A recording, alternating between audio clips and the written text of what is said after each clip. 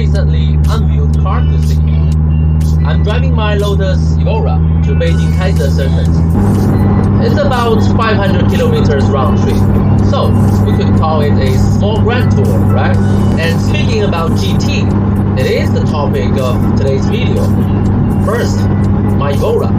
Despite its supercar-like appearance, it's actually a very comfortable GT from my point of view. Like now, I'm driving on highway. This car is surprisingly suitable for a long-distance trip like this. And the car I'm about to review today called itself GT. I'm quite excited, so let's go find out.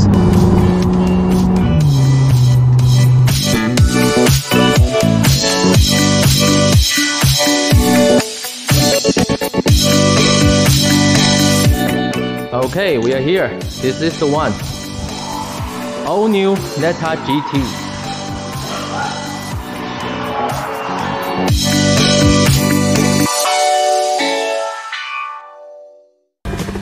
This message will start in 5 seconds. Good luck with it.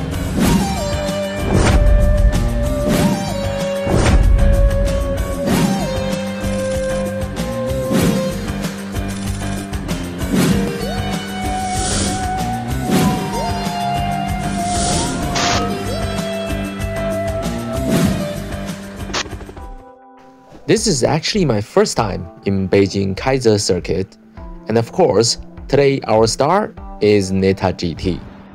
Well, what I like about this car, first is it's a two-door coupe. Just look at it. What do you reckon? For me, a proper GT is gonna be two-door. Those new trend four-door sedans call themselves GT. It's just simply not in the same catalog. My friend Leo brought a Beamer M4 today. Compare it to Neta GT, I mean for outside scale, it's quite close. When you walk through them, you would feel Neta GT is just slightly shorter, but wider. And you can't ignore this beauty, right? My Evora. Because of the mid-engine setup, it got a totally different proportion than these two. What do you prefer?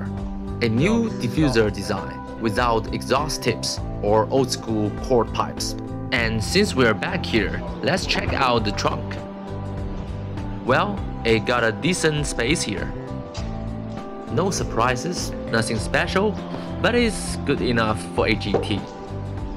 Oh, I forgot to mention, it got two latches here. You can pull them to lay down the rear seats for more space. Alright, I personally reckon the rear quarter view is the best. What do you think?